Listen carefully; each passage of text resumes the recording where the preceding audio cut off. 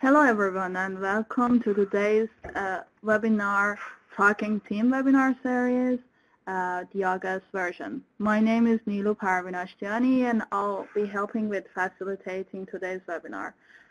Let me cover a few logistics before we start off with the webinar. First of all, I wanted to mention that this webinar is being put together by Federal Highway, Paul Jordan and his team, so a big shout out and thank you to the team and to anyone who has contributed to planning this webinar. So this webinar is being recorded and the recording will be available on NOCO's website. To see the full archive of previous NOCO webinars, including the Team Series webinar, you can refer to the useful links box that you see on your screen right now through our YouTube channel. Also, I wanted to mention that we do have a number of case studies that covers a variety of topics on TSMO, Transportation System Management and Operations, including a variety of team case studies. So feel free also to browse through those case studies to find more resources. This webinar is on listen-only mode by default, but we'd like you to stay engaged by using the question discussion pod, just like you're doing now, to signing and saying your name. So for any comments or questions, feel free to type those in that pod. At the end of the webinar, we'll cover the questions and read them out loud one at a time, and they'll be answered by the moderator and our presenters. That is all I had with the logistics. So with that, I would like to hand it over to our moderator, Paul Jordan, to start us off. Paul? Thank you, Nilo, and thank you to everyone that's joining today. Thank you to the Center of Excellence who keeps supporting us every month on this. Jim and I are honored to work with those folks and with you all and the presenters today. This just so that the concept, Nilo, I can't advance the slide. The concept for this webinar series was Jim and I, we ran into so many cool things people are doing throughout the country. The nation should hear about this, and the speakers today are along those lines. So a lot of cool things. I'll talk about the slide that's up there now in a second, but today we have Eric Gordon, who is the Assistant Traffic Engineer at the Florida Turnpike, and I heard a nice presentation that he did on the various tow programs and their overall TIM program at the ITS America Responder Day, so I thought he would be good. Jack Sullivan is a very well-known expert on TIM, and I'll talk more about him later before his presentation. Honored to have Jack here, who's been probably doing this life-saving of responders on highways longer than anybody, and then T.J. Kerpil, who is with the Nebraska Department of Transportation. I was out there recently. Heard some cool things that they're doing. So, we'll get to those in just 1 second. And before that, we're going to have my partner in crime here at Federal Highway, Jim Ostrich, who will run through a TIM training update and also national incident response. But for now, my shameless pitch. I'm very proud of myself for being ready for next month already. Sometimes I'm not as organized as I am this month. Next month, we're going to be featuring 3 great presentations. John McClellan is going to talk about how he uses TMC video to help with traffic incident management. He's a very well-respected and very well-known to us TIM program manager. And then Arizona has one of the best TIM programs in the country, and I recently heard about their formalized TIM Awards program. We're going to have Angela Barnett, also known as Angela Roper, who is the executive director of the Arizona Towing and Recovery Association. And then, a cool presentation as well on social media and Tim by Ellen Kamakis, who will be presenting on that next month. So there's a registration link, but we'll be sending you an email as well, and we look forward to your participation on that one as well. So with that, I will, just a reminder that the Talking Tim, on the questions and answers, you have any questions during the presentations, just put them in the chat pod and we'll try to get to them, and the presenter will try to answer the questions. We're going to have a question and answer period at the end, but at the end not at the end of each presentation, but at the end of when everyone's done presenting. So with that, Nilo, we need Jim's slides, I believe. It's my friend and colleague and teammate, Jim Ostrich, will take it from here to give you some updates on Federal Highways program. Thanks, Paul, and welcome to everyone. As Paul said, an honor to be a part of this program. All of you and many others that aren't here with us, we've got a great attendance today of 120, but I long for the day that these webinars we've got into hundreds, if not thousands, joining us. But nonetheless, I'm starting off a little bit, differently nowadays with the webinars, and Jack and others will attest to these statistics. And one of the main reasons that we do what we're doing, it's now been, we're going to start our 9th month of the year, and the struck by fatalities, the responder struck by fatalities continue to grow. We just added 3 more, and you can see them here. Law enforcement's actually, one above towing and recovery, which is unusual and horrific nonetheless. Firefighters, EMS. I've added to the slide here actually DPW and other, in addition to we had the DOT and the Safety Service Patrol, but I think it's worth keeping. It's the way I'd like to display the stats for those, even though right now I know and we know of none, which is a good thing. But if you by chance know of one of those 3, please let us know. And it has to be, or it should be, I said, for the time being. We're going to come out with a definition that we'll share here in the coming weeks for everyone to understand what qualifies as a responder struck by. But in essence, it's responders in the course of duty working an incident regarding a crash, a fire, medical emergency, as well as you see mobile mechanics that respond to incidents that are out. It doesn't have to be an interstate or freeway. It can be a small town roadway, an urban roadway, and other facility. But it's a challenge to capture these numbers. So if you know of any outside of these, please do let us know. And let's remember that this is one of the important reasons that we do what we do. Next, I'm just going to give an update as of 2 days ago. Congratulations to everyone. We continue to grow the training numbers across this land, and we are now over 427,000 responders trained. That's been in 7 years. It's a great number in our march to 1 million, as we like to say, which is actually over 1 million, and you'll see what I mean in the slide coming up. But I always bring light or shed light on the fact on the first bullet up at the top, the train-the-trainer sessions. The fact that we've trained over 12,000 trainers, instructors, to deploy this training across this land, and only 23% of them are training.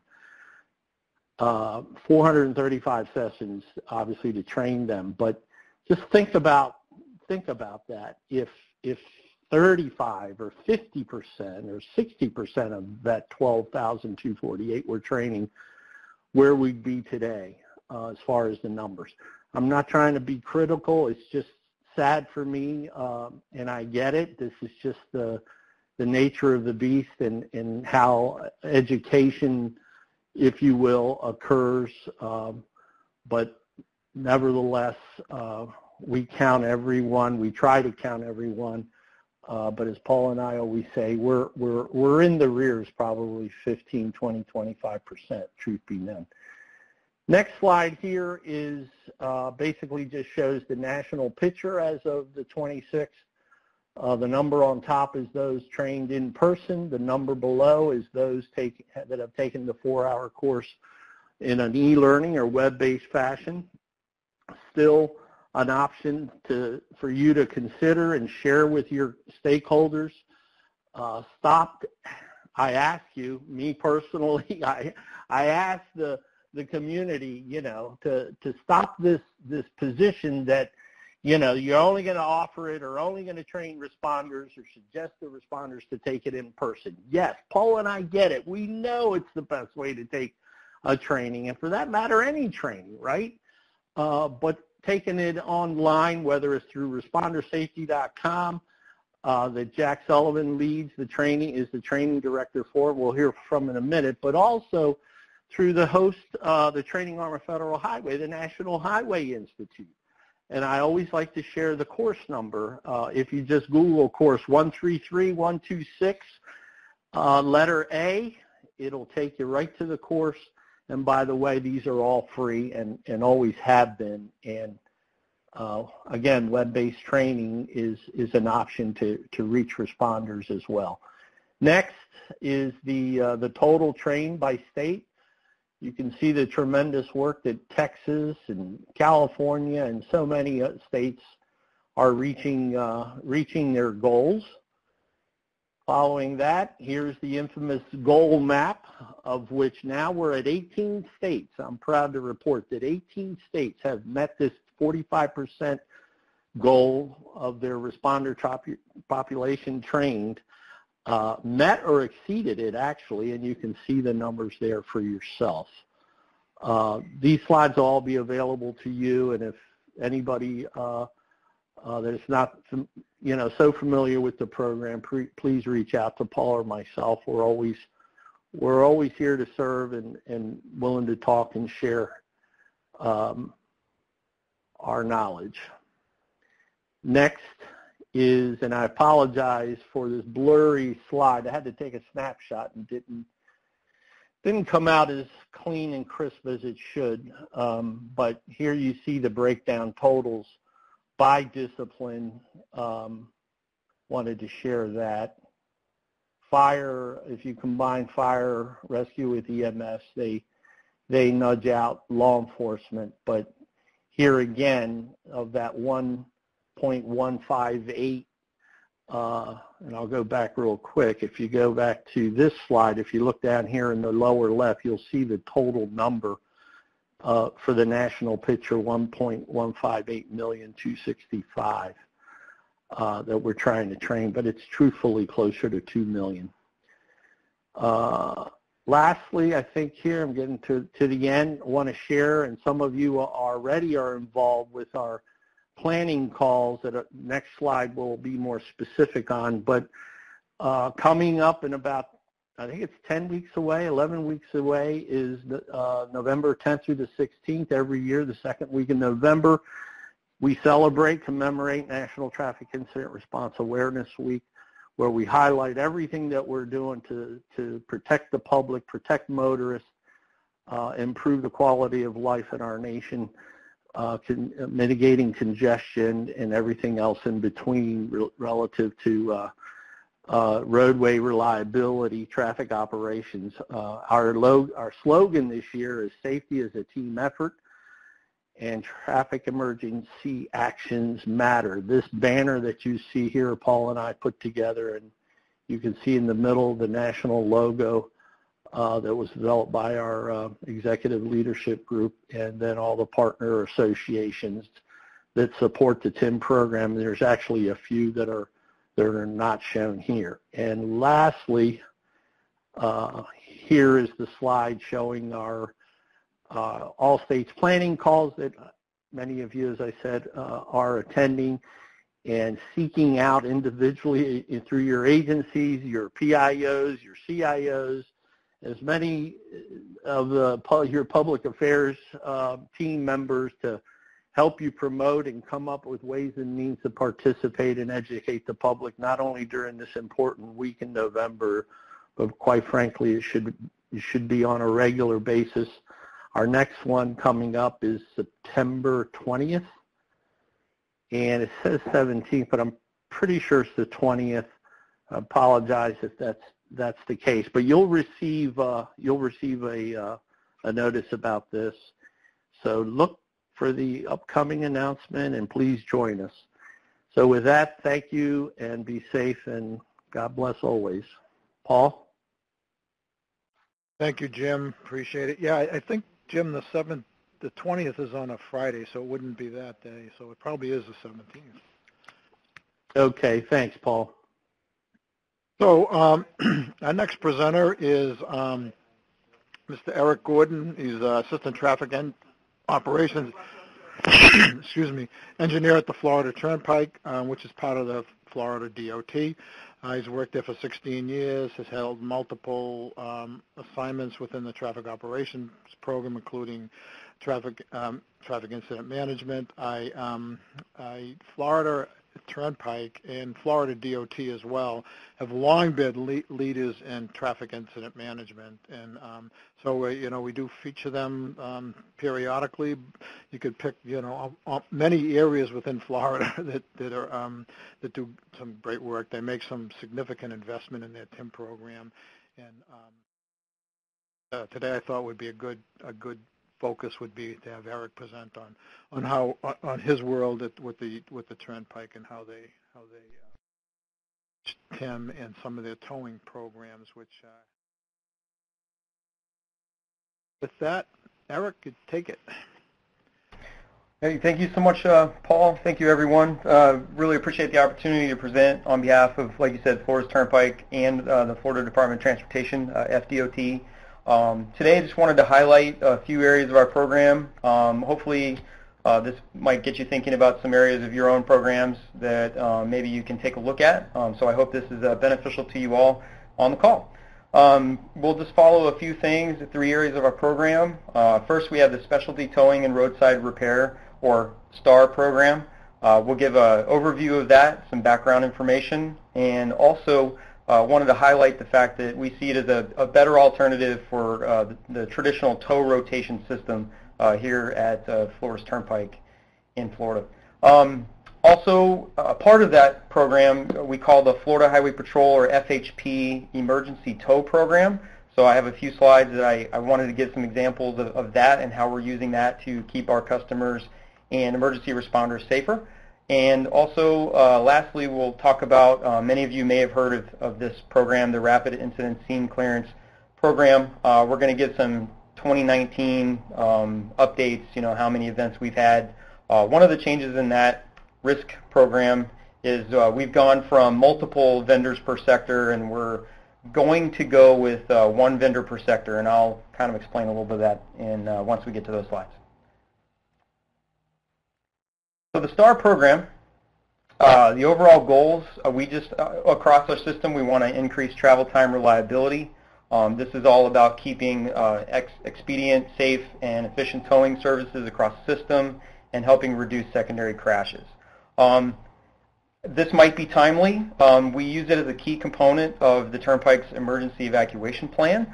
An example from a couple years ago was Hurricane Irma. We utilized the STAR program to really keep our roadways clear. We had a lot of traffic trying to move north, trying to move west, away from Hurricane Irma, and it's very likely that we'll institute some similar aspects of the STAR program for a little storm called Dorian that's out there hovering out in the distance. So that's really helps us out, really keeps vehicles off the roadside, because even when they're on the shoulder, they can impact traffic. For the STAR program, we use 1-year contracts up to 3 one-year renewals, so they have up to a 4-year span to be program part of our system. It's cost neutral for the Turnpike. In fact, each vendor pays an annual permit fee to be part of the program and to be a non-exclusive, have the non-exclusive privilege of being the vendor within the sectors, and I'll show you the sectors here in a minute. Dedicated tow vendors for all record classes, and we also recognize the fact that the Turnpike system, we have a number of urban areas, we have a number of rural areas, so we do allow, or there is an expectation of a little greater response time needed for those rural areas, about 45 to 55 minutes. Vendor selection is competitive bid.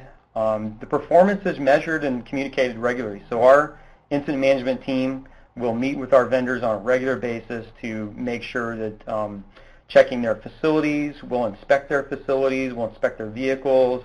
We want to make sure that each and every vendor has the proper training and their personnel are certified to be a vendor on the system. Authorized STAR vehicles are also identified by a decal on their vehicles. In terms of the sectors, we have approximately 12 sectors here. Some of our vendors are listed, and thought it would be a little bit better. Hopefully you can see it. All the roadways in green are actually a part of the Florida Turnpike system. So we go all the way from Central Florida down to South Florida, and we even have some facilities on the West Coast in the Tampa area. So we cover quite a bit of ground, and in this map you can see we have some different response times. They vary from 25 minutes in the very congested areas to, like I said, about 55 minutes for areas that are fairly rural in nature.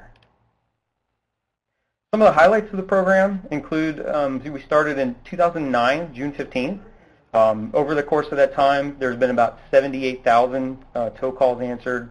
On-time performance. So this contract is all about performance. Performance is measured and it's recorded. And on-time performance is each vendor, there's a high expectation that they're going to be on time to every event that they get called for, and 90.4% of the time that they are on time. Their average response time across the system is 20 minutes and 32 seconds. And like I said before, we just see it as a kind of a better alternative to the tow rotation that has been in place for a number of years. And I'll explain that flexibility in a moment. So for last year, just to give you an idea of a number of events across the system, last year we had 8,955, and so far this year we're tracking at 5,179 events. And so you can see each year by year, when we first started, of course we had a little bit less in 2009, but we've had steady increase since 2014. And the average arrival time, this is the program average, like I said, is about a little under 21 minutes across the system. And although the response average arrival times do vary year to year, they don't vary significantly. For the most part, our vendors have been able to keep a pretty good response time, arrival time going across the system. In terms of terminology, we use things like InstaTow. This is being used. Previously, there was a bit of a delay. A crash scene, we might have to wait for a trooper to show up. InstaTow gives us the ability to dispatch a wrecker immediately while coordinating with FHP, especially for a scene that we know is going to need a wrecker. I'll skip around a little bit. The FHP emergency tow I'm going to explain a little bit more on a few slides later. We have the ability to tow our own Turnpike or FHP vehicles that might need assistance. We can also direct vehicles to impound lots. And actually, a lot of what the STAR vendor is able to do as well is debris pickup. There's a decent amount of debris that gets out there on the system. And even if they show up to a scene and the owner makes their own arrangement, we also have the ability to use the STAR program to clean up the crash debris, which is real helpful.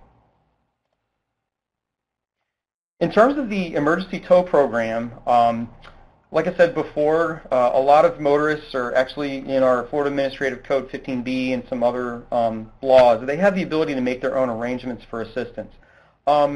Given the fact that our system is so big and we have a lot of rural areas, some parts of our program, there are 54 40 to 50 miles between interchanges. Our team has really been proactive in making this a part of our program. This assistance is free to Turnpike motorists on the system. So when we initiate this, a star vendor is dispatched by the FHP vehicle to take that vehicle to the nearest service plaza. Across the 300 miles center part of our system, we call the Turnpike Main Line, we have service plazas every 40 minutes. What would happen in the past is someone might be on the side of the road making their own arrangements for hours. In this case, we can initiate an emergency tow program, take them to a much safer place at one of our service plazas where they can have a little bit of convenience. They can use the restroom. They have the ability to do that while waiting for their arrangements to arrive, whatever arrangements they've made. Give it a quick example. Here's some of the background. We do appreciate the fact that many owners want to make their own arrangements, but this gives us the ability to help them make their own arrangement in a much safer way. And one great example, in March 2019, one of our road rangers encountered a mom and a young child broken down in a very rural section of the Turnpike. The road ranger went on to check on them multiple times, even gave them a sandwich from his own lunch. So eventually what we did was we initiated the emergency tow program, took them to the nearest service plaza so they could wait there for assistance. And we felt like that was a much safer arrangement too. We still helped them out. So we didn't want to wait any more hours than they had already been waiting. For the risk program, and then I'll wrap up. Like I said, we've gone on this program. We used to have multiple vendors per zone. We break apart our system into zones. Now we're going with single contractors. So this is actually out for procurement right now. We look to have our field rep at all the risk events. We are using an RFP selection process, a request for proposal, to try and obtain quality operations. We've changed our incentive payments, so we've increased our incentive payments, and then we also have separate incentives for response and clearance. And for the risk program, there's probably a lot of information about this online. All the districts, all the agencies in Florida generally have the risk program in place. And just to give you an idea of how many events we've had, this is for large vehicle incident management. Last year we had 134, which is a record in our program. 134, that's about 11 per month, which is steadily increased from 2010. And this year we've actually had 83, at least 83 as of today. So we had 79 a few days ago. So quite a few events. This is another tool in the toolbox for us, the risk program. Been a great program for a number of years, since I think 2003 or 2004, before it was Turnpike. And for here we track all the different performance measures, activation, arrival, notice to proceed, the NTP, and the clearance. And we overall, the state of Florida has an open roads policy of 90 minutes, and this program helps us to achieve our open roads policy goals and clear up these large vehicle incidents much quicker. So additional information, some of my contact information is above, and then also our incident management program is led by Mike Washburn, and so really my presentation is a testament to the fantastic program managers and folks working on our program that are carrying the incident management programs forward. So thank you, Paul. Thank you, Eric. Appreciate it. Yeah, Mike Washburn has been around a long time as well, and he's done some great work in Florida. And I know we had a deep conversation with him. I think it was about 6 months ago at the National Fire Academy on some towing issues.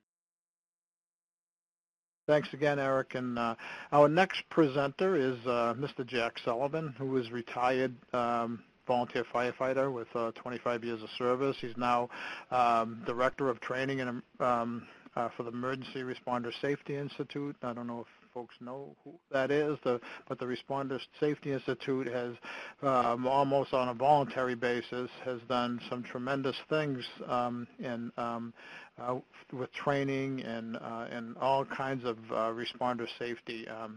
Jack is well, it says that he's a subject matter expert, but I consider him to be the subject matter expert on roadway incident operations and emergency responder safety. And he always is promoting proactive strategies and tactics for protecting emergency workers. It's been a great passion of Jack's for some time, responder safety. He's also held various positions with national committees and organizations. He's a very respected advisor, and he's also been one of our master instructors for the TIM Responder Training Program, the National TIM Responder Training Program. So with that, it's a great honor to introduce Mr. Jack Sullivan. Jack. Thanks, Paul. You're making me tired already. Geez. Can you see my screen okay? Is the slide up, and can you see it? Yes, sir, it is up. Yep. All right, ready to go. So I've got just a few minutes here. They told me I had to limit my time to 20 minutes today. I'm going to do that, and I'm probably going to raise some questions for all of you. I'll tell you in advance, write down my email address.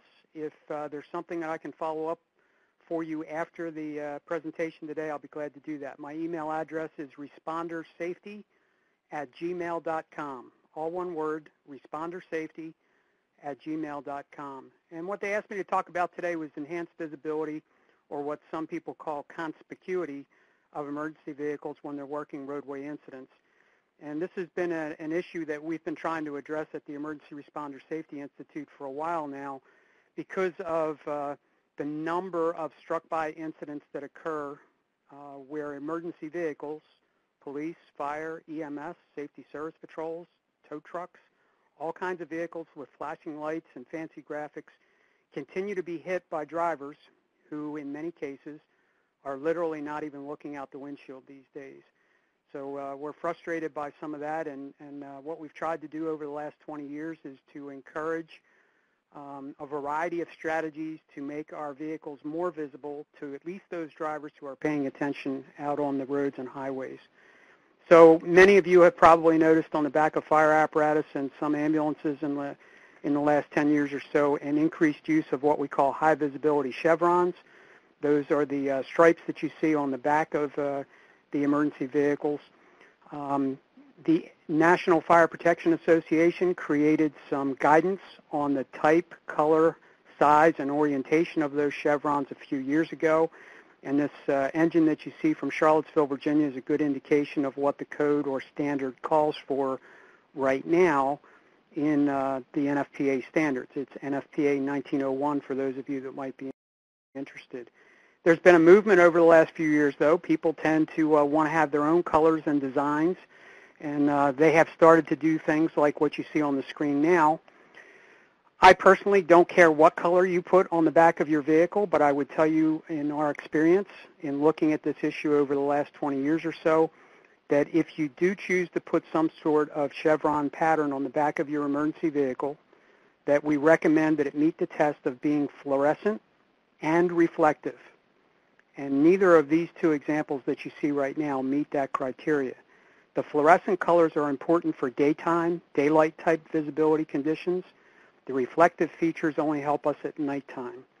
Both of these vehicles do not have fluorescent features, and that's not to say that you can't see them out on the highway, but fluorescent colors do a much better job of catching people's attention from a distance as they approach an emergency scene on the highway. So the color combinations are not as critical in my mind as long as the colors that you choose meet the criteria of being fluorescent and reflective, as you see in this example here. This is coming out of Montgomery County, Maryland.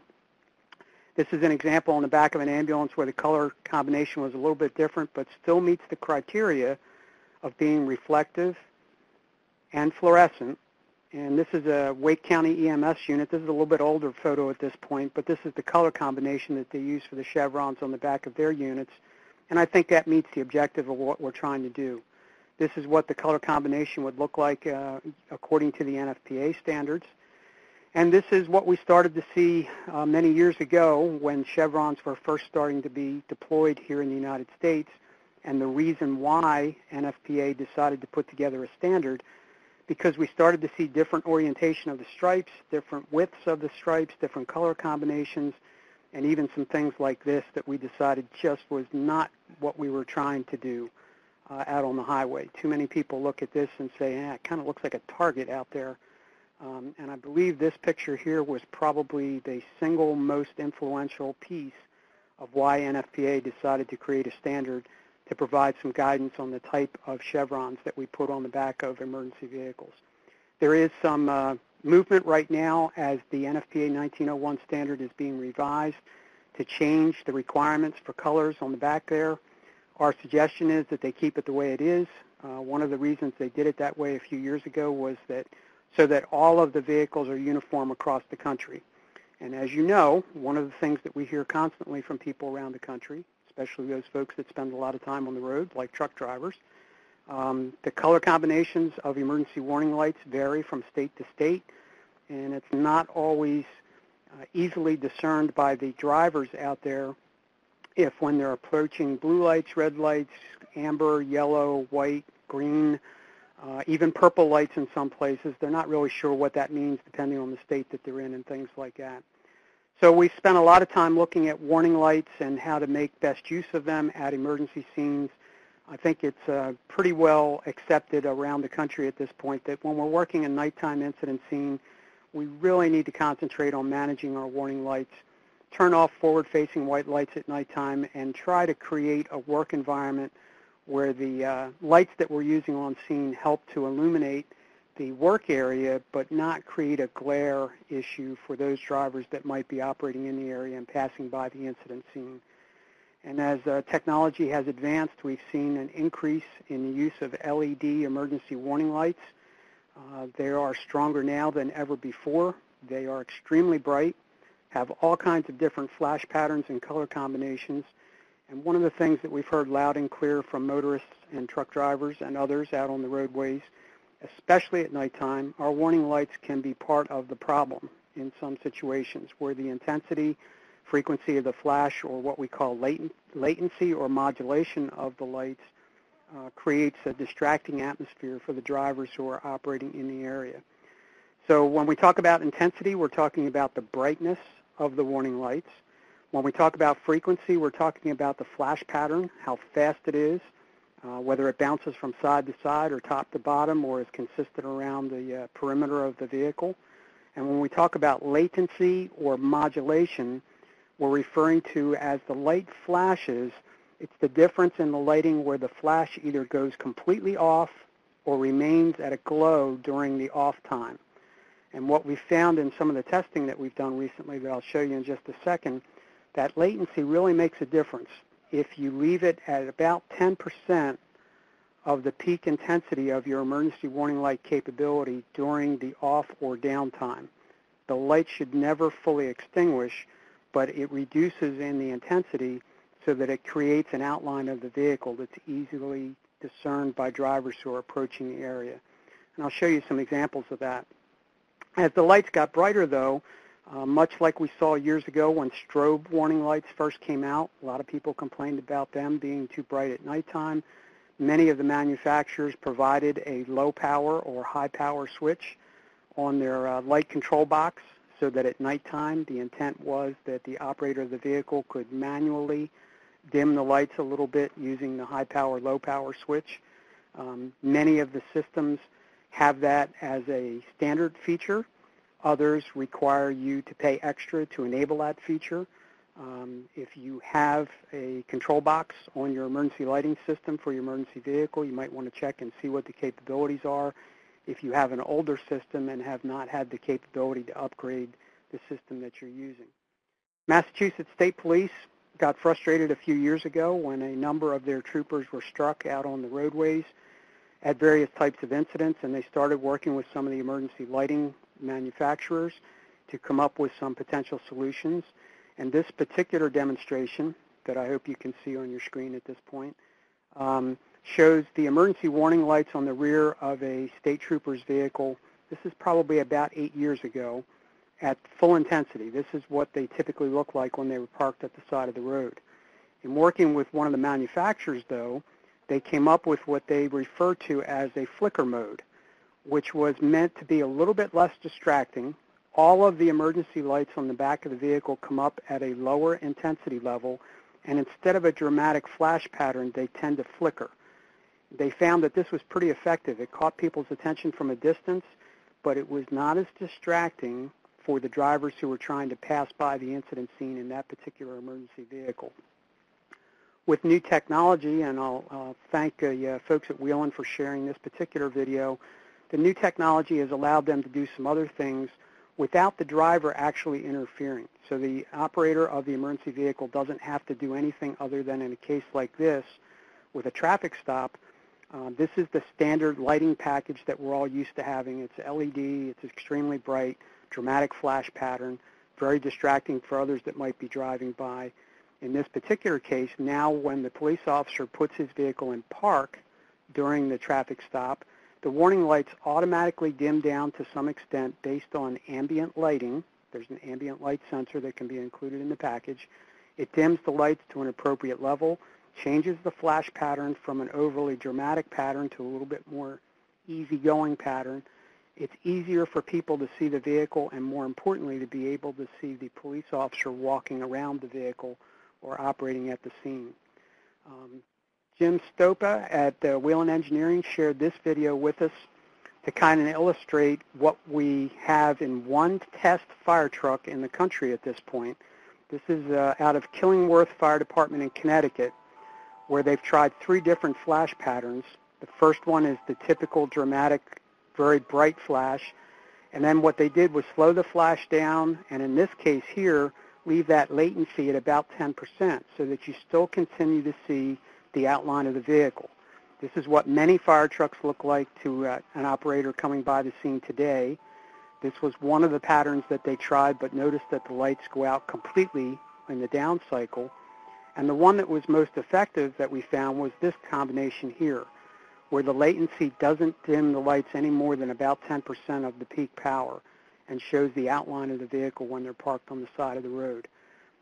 Unfortunately, we can't do this on all of the fire trucks just yet because the NFPA standards haven't caught up to the technology.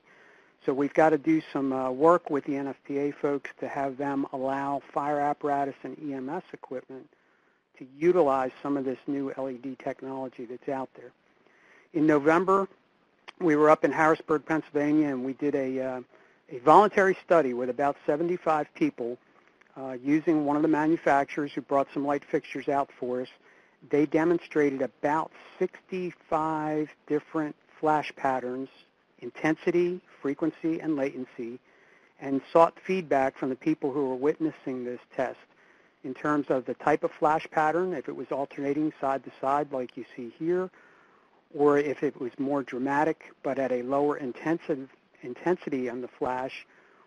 What we were trying to determine is what is most effective in outlining the emergency scene and letting people know something's going on without being so bright and distracting and dramatic a flash like you see here that it's disconcerting to the people who are trying to go by the incident scene. We've got to remember that emergency lighting simply tells people, look out, we're here. And when we talk about traffic incident management, one of the things we're trying to do is to get people to follow our instructions and go around the incident scene, which the warning lights themselves don't necessarily do. Some departments are starting to go back to elevated lighting fixtures, like this one coming out of Ohio, the Loveland Sims Fire Department. They added in these extended sticks on their emergency warning lights that gets the warning lights up higher than the emergency vehicle itself, so supposedly it can be seen from a further distance to get people's attention. And in this case, you'll also notice that they have a left arrow engaged to try and give the motorist an idea of which direction they have to go to pass by the incident scene as they approach. We've encouraged fire apparatus manufacturers and those people that are speccing them out to add arrow-type devices on the back of the emergency vehicles. We've suggested that they get them up as high as possible, above the hose beds wherever it's potentially available. Make sure that it's as high and as bright as can be seen from a further distance, and not to depend so much on just the emergency warning lights, but to try and provide some sort of direction for the motorists as they approach the incident scene, which way they need to go to safely pass by the incident scene and avoid the responders that are working on the side of the road. Some of the departments have actually experimented with installing these arrow devices on the side of their apparatus. Those of you who have been through the TIM Sharp 2 training know that one of the things that we talk about is using large emergency vehicles for a block at incident scenes by parking them at an angle upstream of the actual work area. When you do that, the arrow device on the back of the emergency vehicle might not be as bright and attention-getting as those that might be on the side of the vehicle, like you see in this particular example here. Getting mixed reactions from people on that. Sometimes they seem to be effective, sometimes not so much. A lot depends on the type of roadway. Some departments have actually experimented with trying to install DOT-type arrow boards on the top of their fire equipment. This can be problematic for a variety of reasons, mostly because of the other equipment that's on the truck or has to be accessed on the truck. It's difficult to find a stationary place on the truck to mount one of these that it doesn't interfere with some other capability of the truck. A number of departments have been fortunate to get grant money through the Firefighter Safety Grant Program that FEMA has to actually retrofit their vehicles with message boards or arrow boards or a combination of the two, like you see here from Minnesota. They also got grant money to retrofit the reflective chevrons on the back of their vehicles in this particular case, and my understanding is that this particular department runs out on the interstate on almost a daily basis. So they weren't so much concerned about the appearance of the truck as they were the ability to communicate messages to oncoming traffic out on the highway so that people knew that there was an incident up ahead and which way they needed to go to avoid the incident. In Livonia, Michigan, they've equipped all their battalion chiefs' vehicles with this flip-up arrow board that's part of the emergency warning light package on the roof of the vehicle. And what they're doing now is using the BC's vehicle, the battalion chief's vehicle, as an advanced warning vehicle at an incident scene. He can actually flip up this board and activate the arrow in one of either the left or right direction or both sides as they approach an incident scene. Michigan DOT was good enough to share this particular video clip with us. There's been an incident on the highway. You can see it's a multi-lane freeway in this particular case. There's an ambulance on location. Law enforcement's on the scene. As you watch the left shoulder, you'll see an engine that's approaching the scene that's going to take the blocking position that we talk about for protecting the work area of the incident scene. And shortly after the engine arrives on the scene, you'll see a battalion chief approaching the scene, also coming up the left shoulder. And you'll notice that the arrow board that I just showed you is already up and operating and directing traffic to the right in order to move away from the incident scene and be able to pass by safely. And he'll park his vehicle back a little bit further to act as the advanced warning vehicle in this particular case to give people an indication of which way they need to go. And I think that's one of the things that we've got to look at is how can we provide better direction to the motorists out there as to what we want them to do as they approach an emergency scene, and not just have so many flashing warning lights that they can't necessarily tell beyond the flashing lights what's going on. A number of fire departments around the country have tried some innovative ideas to put this idea out on the street. Howe Springs Fire Department in South Carolina recently added the truck that you see here in the upper left-hand corner to their stable. It is specifically for traffic control at emergency incidents. It's got its own message board on the back, lots of cones, the high visibility chevrons. This will be their advanced warning vehicle at an incident scene, hopefully to keep people from running into full-size fire apparatus. Up in the Northeast, we've got fire police that are equipped with vehicles like you see from the Gettysburg Fire Department. Grand Rapids, Michigan are my heroes for coming up with the idea of what they refer to as Utility 2. They took a dump truck and retrofitted it with an arrow board and an attenuator trailer on the back for traffic control at incident scenes on the interstate that runs through their city. And in the last couple of years, the Irving Fire Department in Texas has got a lot of attention for retrofitting some of their reserve apparatus to be used strictly for traffic management. They've taken all the firefighting equipment off of the truck and added arrow boards on both sides and on the back to provide the motorist with some sort of an indication of where they need to go. If you're interested in getting some of the details of what's going on with the study that we did in Harrisburg. The report is available to you as a download today, or it's on the ResponderSafety.com website, and you can access the information there also. We've got some recommendations that might be of interest to you that reflects what we learned from the study that we did, and hopefully we'll continue to learn more things as we work on this subject and continue to look for more and better solutions going forward. Paul, that's all I've got on this. Excellent, Jack. And I know you have much more on many other things, so we're going to have you come back again because I know you do a lot in a lot of other topics, but this one we thought was of interest and something different. We're trying to mix it up quite a bit. One thing I was thinking while we're, with everybody, while we're looking at all the participants, and, I see some law enforcement folks up there. I don't know if any firefighters are up there. I know a lot of DOT and transportation folks. So I want to challenge everybody on the webinar to try to reach out to some of your partners, especially if you see a topic. Again, we're going to try to get the topics out ahead of time that might be of interest to your partners in the public safety and other towing community that can participate. I see some towing folks on here, but I think we need to have some public safety folks, firefighters and law enforcement participate in these, and you can often do that through some of your TIM committees. So thanks again, Jack, really appreciate it, and we look forward to hearing from you again. Next up is TJ Crepio from Nebraska, Highway Emergency Management Program Specialist at the DOT there out of Lincoln, Nebraska. He's a retired Air Force emergency manager, so he's helped defend this nation in his service. Appreciate that. He holds a Bachelor of Science degree in Education and Applied Science and Emergency Management, and he's been responsible for a lot of TIM training improvements in Nebraska. I was very honored to be invited to an all-day executive meeting that they had out there for TIM as sort of their executive committee to talk about how we can advance the traffic incident management in the state of Nebraska. And I was pleasantly surprised to hear about some of the new activities. That was a few months ago. So I thought Nebraska would be a great program to feature today because they've done some that I was not aware of, and shame on me. So with that, TJ, take it over. Thank you, Paul. Very honored to be presenting today.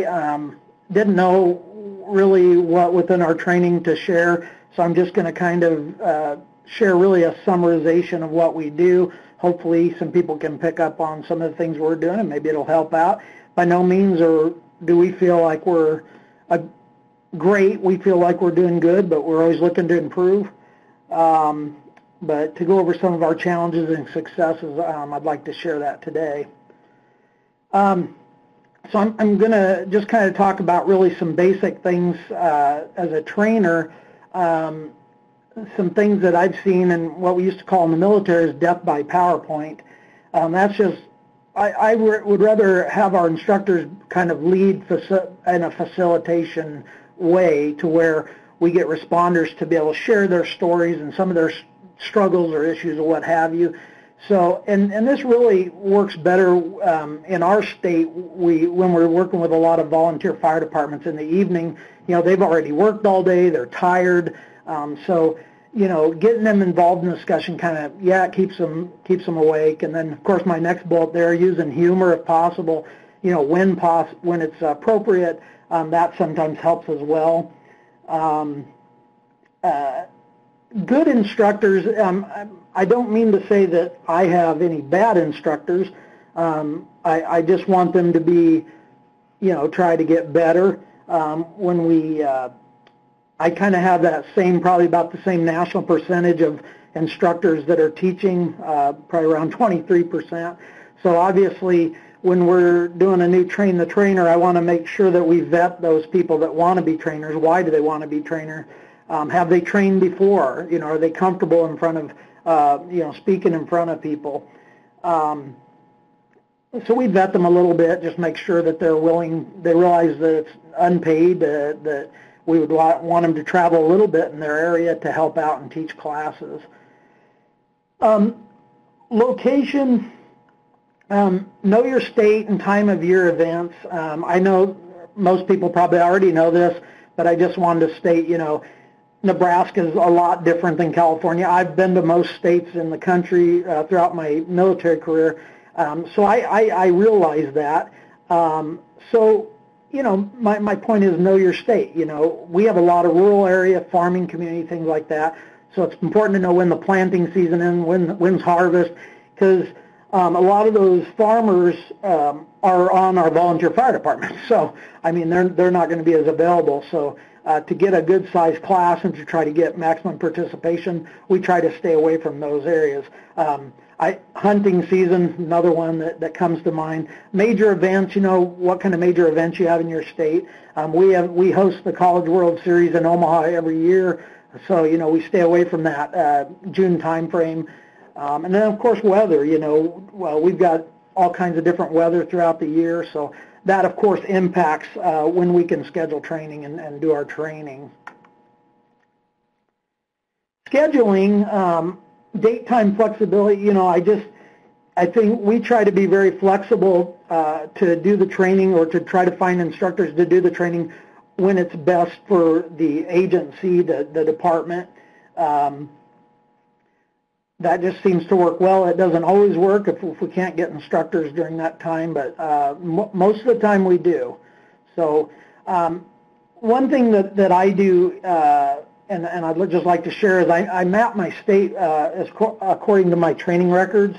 I use Google Earth, and basically I can put on a layer, I can put which agencies by county have had the training.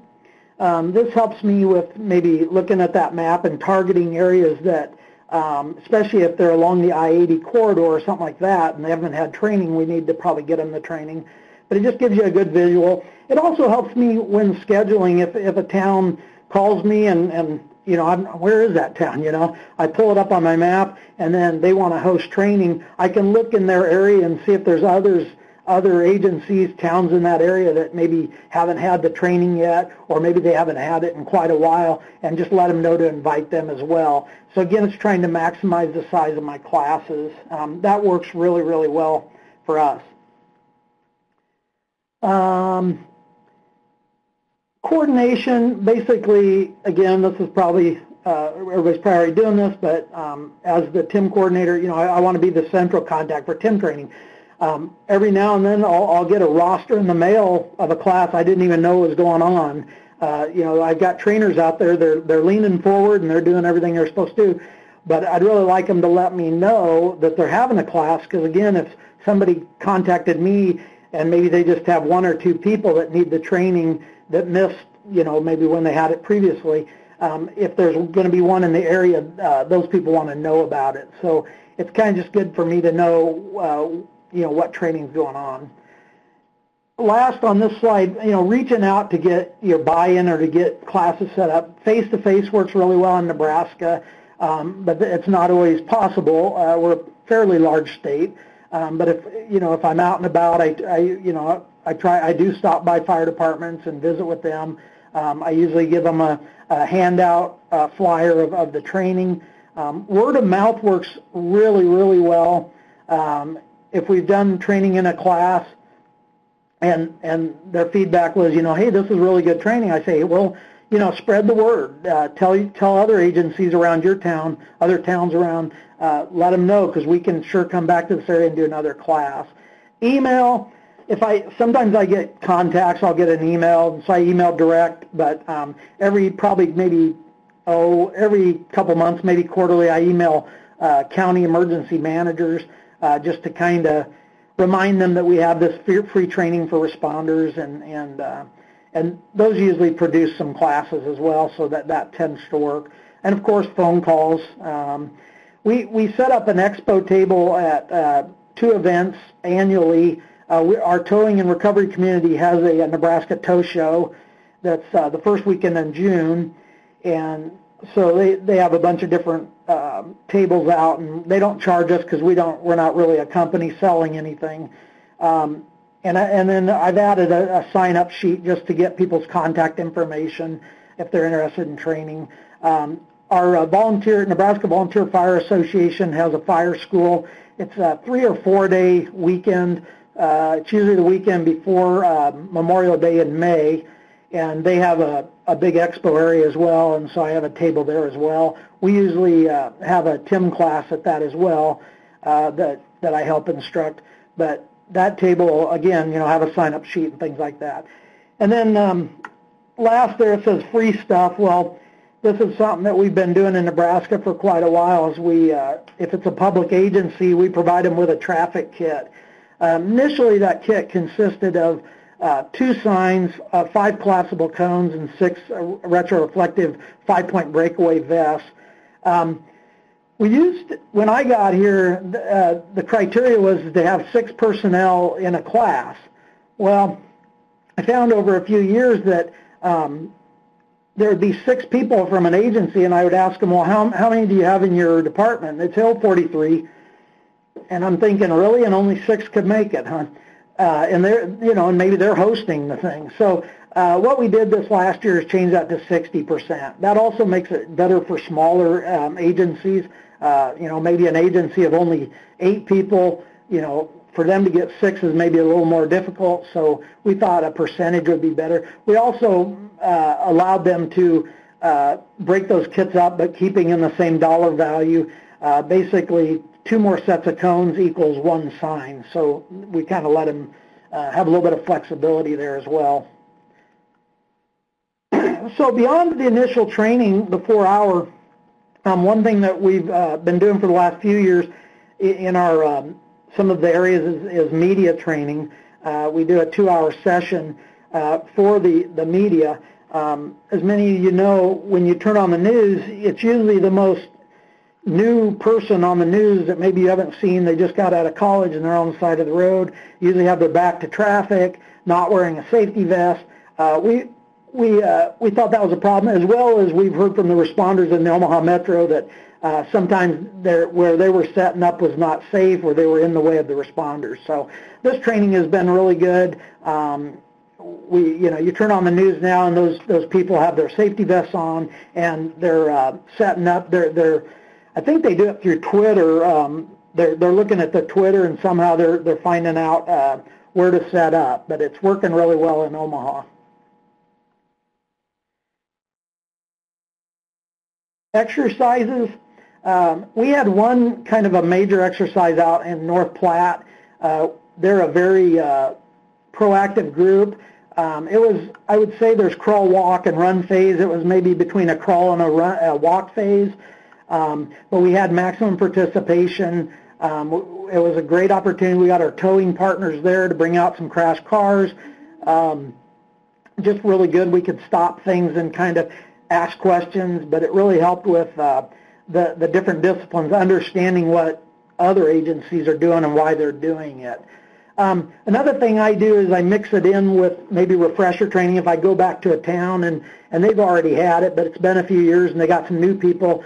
Rather, again, than having death by PowerPoint, I cover some of the new things that, the main content of traffic incident management, but we go ahead and do some hands-on, tabletop, get the cars out, do some situational stuff. We usually do it around when the weather's nice and we got some daylight. If it's in the evening still, we'll go set up cones, look at buffer zones, things like that.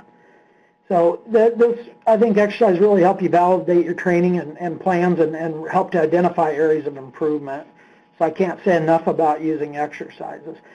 This slide, I just kind of want to, again, just give you a little bit of a footprint of Nebraska. I could have got a map, but I thought you'd enjoy the popcorn more. But we have I-80, Interstate 80, that runs east-west and west-east throughout our whole state through the Panhandle. So that's our main corridor. We also have Highway 81 that turns into 35 in Kansas that runs from all the way from Canada to Texas. So we have that intersection as well. I talked a little bit about seasons. Winter we have snow, blizzards.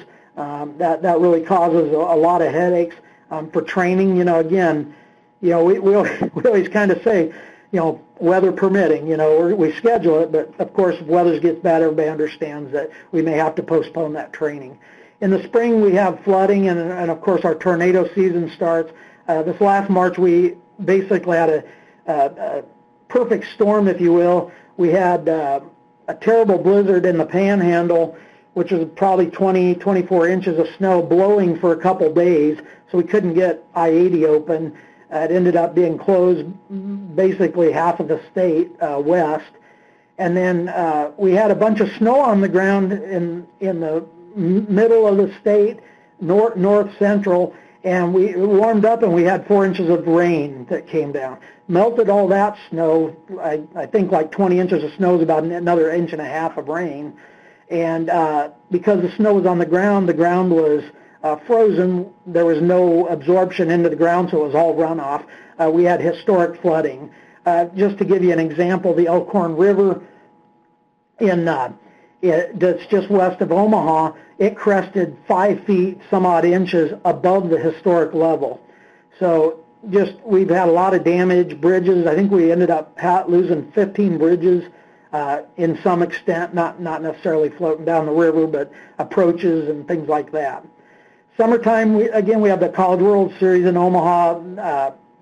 We have a lot of people that fly in or drive in for that, but a lot of Nebraskans, even though if our college team's not playing there, a lot of Nebraskans enjoy baseball and they like to go to that, so that's something big. Of course, construction, a lot of times they say in Nebraska there's only 2 seasons, winter and construction, but a lot of that's still going on, it's going on throughout the summer.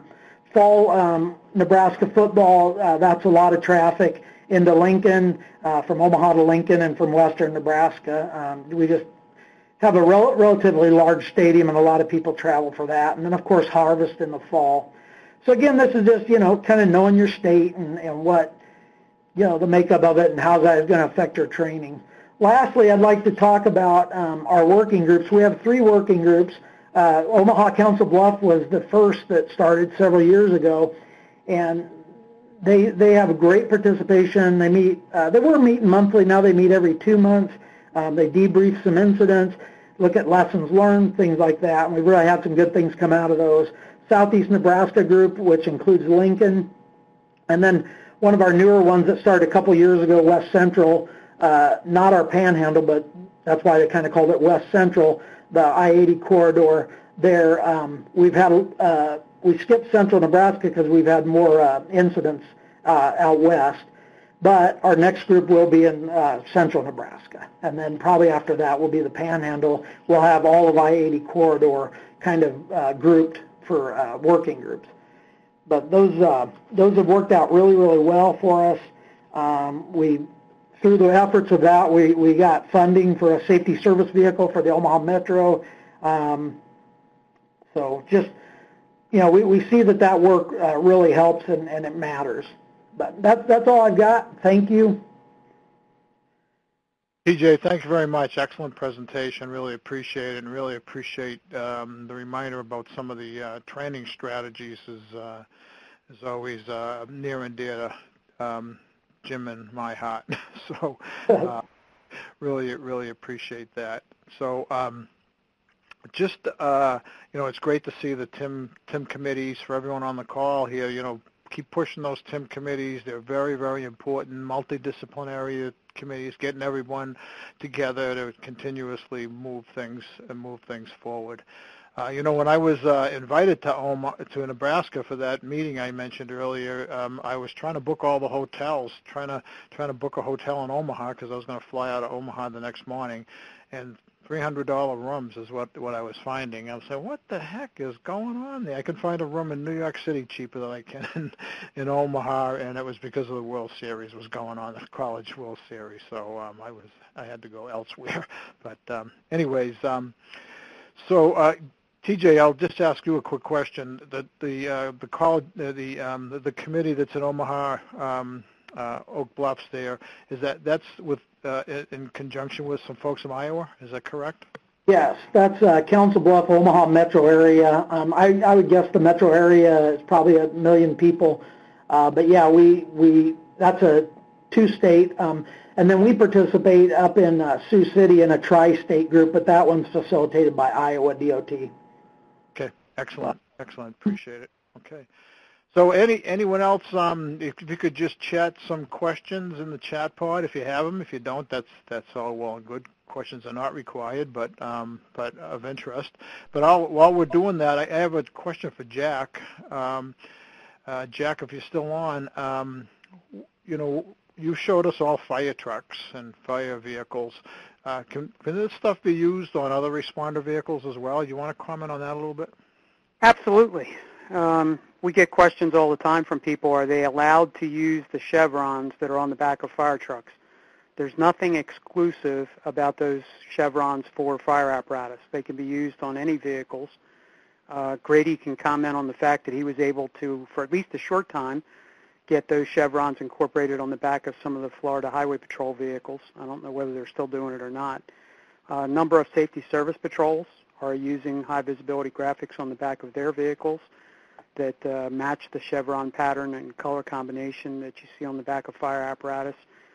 Anybody can use it, and as I indicated in my section, I think the real goal is to make sure that whatever color combination and pattern that you use meets that test of fluorescent and reflective. Excellent. So something to consider, when you, that's to me it's a low-cost item to enhance safety. So see some folks are typing in the chat pod, so I'll just wait a second and see if I don't see any questions. Did I miss anything? Paul, I see a couple in the bottom. Oh yeah, I had to scroll down. Yeah. I had to scroll down a couple of things. Thanks to Rebecca Brewster for reminding me that, but I've reached out to just about everybody. The TIM capability maturity self-assessments are due this Friday. For those of you that haven't done them yet, I'll be calling. So please get them in. For those of you that didn't do one this year, we still have a little bit of time. In my opinion, just about every working group should do one at least occasionally. We require the top 75 metro areas to do it. Require is not the exact right word, but something like that. So, that's a reminder on that. I see that Captain John Paul Cartier of Arizona, DPS, has a question for Jack Sullivan. What has been the testing or response from DOT organizations on lighting technologies? Have you ventured into other disciplines much, which is along the lines of my question? But you see his question in there, Jack? Yeah. I would say that for the last 6 or 7 years, we have been actively seeking assistance with funding for additional studies on emergency lighting and the graphics and conspicuity issue in general. There is actually more formal studies that have been done on amber and yellow warning lights than those that have been done in a general nature on red and blue warning lights for law enforcement, fire, and EMS. The biggest problem we've had is that nobody has been able to pony up the money needed to do the type of testing that everybody would like to see. It's more formalized and a little bit more scientifically based. We are currently negotiating with FEMA right now on a grant to do a next level study to kind of build on what we learned out of the study that we did in Harrisburg in November of 2018. Hopefully we'll get something out of that, but we already know that the amount of money that's needed to do the type of study that we'd like to see done is not going to be available from that particular source, and we're still looking for assistance from any entity, DOT or otherwise, that can help support the type of studies that we need to provide specific scientific evidence and recommendations on the most effective warning light strategies to use out at roadway incidents. There's still much work to be done, no question about it. Great, thanks, Jack. Claire Bozic has offered a good question. I'm going to let TJ take it, but there's probably many people on the call can take this, and I will chime in myself on that. So, TJ, what's the level of folks that participate on those committees? On our working group, I would say just probably by the nature that Omaha's been doing it the longest, they just really have a great showing. You know, if one agency missed a meeting, they're usually at the next one. I think we have really good participation. Believe it or not, our North Platte group, our West Central group, probably is a little stronger than our Southeast Nebraska group. And we don't, well, some people tell me it's because the Lincoln responders don't respond that often to I-80. Of course, the fire department does, but the police don't. So sometimes they don't feel like they're really a part of this. But out West Central, they've had so many really bad crashes that they really have been proactive, and so they're a very active group. Did that kind of answer your question? I'll take a shot at a question. So typically, Claire, what we've seen throughout the country, my experience in Massachusetts and with many other committees throughout the country, it's usually mid-level managers.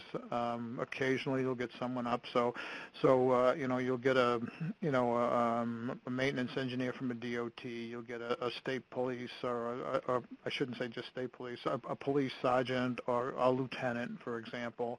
Firefighters the same rank, sort of not necessarily the firefighter one, but someone at a lieutenant's level or captain. It's usually the committees vary throughout the country. Some have strong participation with the agencies. Sometimes you struggle to get a fire agency there or the right agency, the biggest agency not participating. But then others have full, strong participation. The same thing with all the disciplines. So, but usually it's the general, people with influence within an agency is ideal, but not necessarily the senior managers. So. Hope that helps, Claire. And please, if you need some help standing up a committee or working with a committee, Jim and I are happy to work with you. So,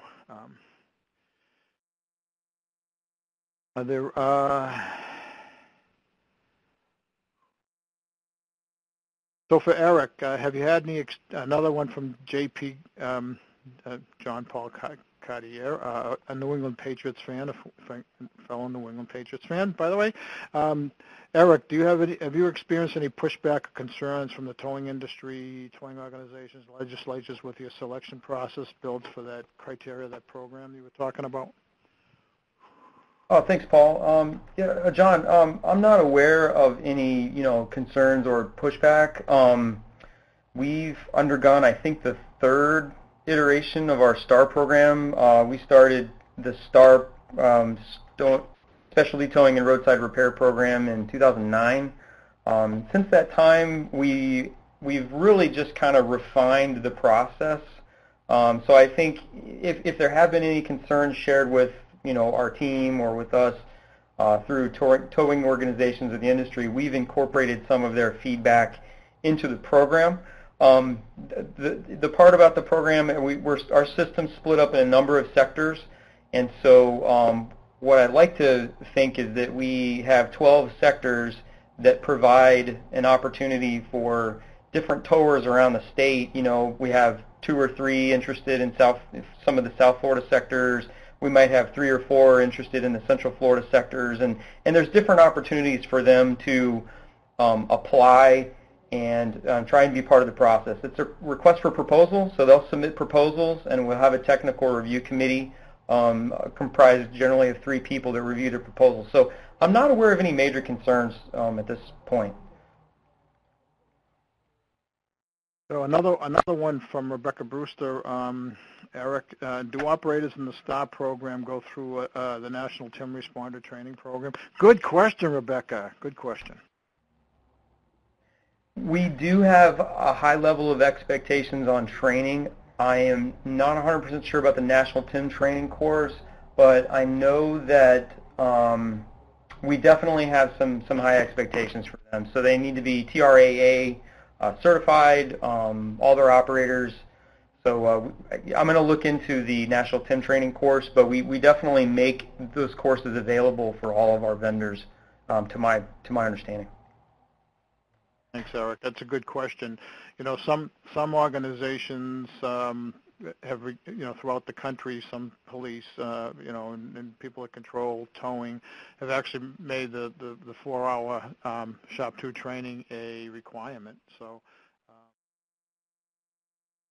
we think it's a great strategy to do that. Remember, towers getting hit, killed, and struck by injuries at a higher rate than all the other disciplines. So, Paul, we do expect the national TIM training courses to be followed. Yeah, we do. So. Other questions? A couple other questions. Jim's, please read Jim's. I was going to let you talk, Jim. You want to chime in for a second, Jim? Yeah, Paul, I was just, kudos to TJ, his presentation, all the presentations, but to the point I was making earlier, when we started, the 23%, and I would ask our stakeholders on the line, if, within their sphere of influence, if you're aware or can get in contact with your TIM committee and maybe contact, reach out to your inactive trainers and ask them, if they would engage in the training. They could refresh by taking the 4-hour course online or just team up again and maybe consider training. And as you know, Paul, we have several states that have been replenishing their bench by conducting their own state-led train-the-trainer workshops, which is a great practice and a good thing for sure. So thanks, Paul. Excellent. So here's a question for TJ as well. On average, how many TIM 4-hour classroom responder sessions are held in Nebraska per month? That's a hard question because I know the months probably vary. I think you said that in your presentation, TJ. Are you still there? Oops, sorry, I thought I had my mute off. Yeah, it does vary a little bit, like I said in my presentation, because this year we had such bad flooding, and that flooding has continued throughout the summer. This year is not a good example. So over the last 3.5 years that I've been here, I would say we probably average anywhere from 2 to 4 a month. But again, some months that could be a little higher. Around the holidays, it could be. I think I have one scheduled in December now, and that might be the only one I get this, scheduled. But yeah, it just varies a little bit. But Yeah, a few more people typing. I'll give it a couple of. No one has that information right now, but I'll ask TJ anyways. Do you have to keep statistics on improved safety? That's a struggle, Claire, to get everyone to collect the data. So.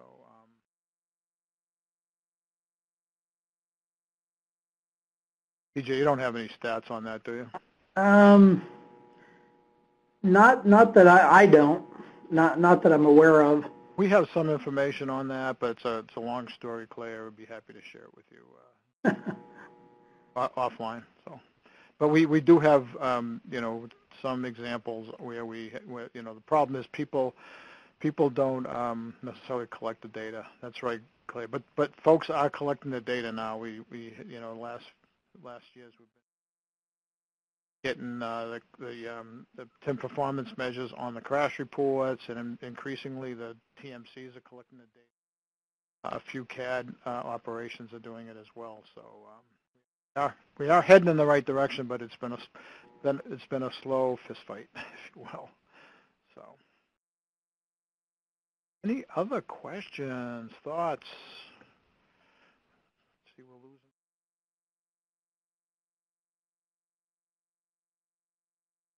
Okay, so I think we'll wrap it up. Nyla, I thought we had one more slide here on just a reminder about next month.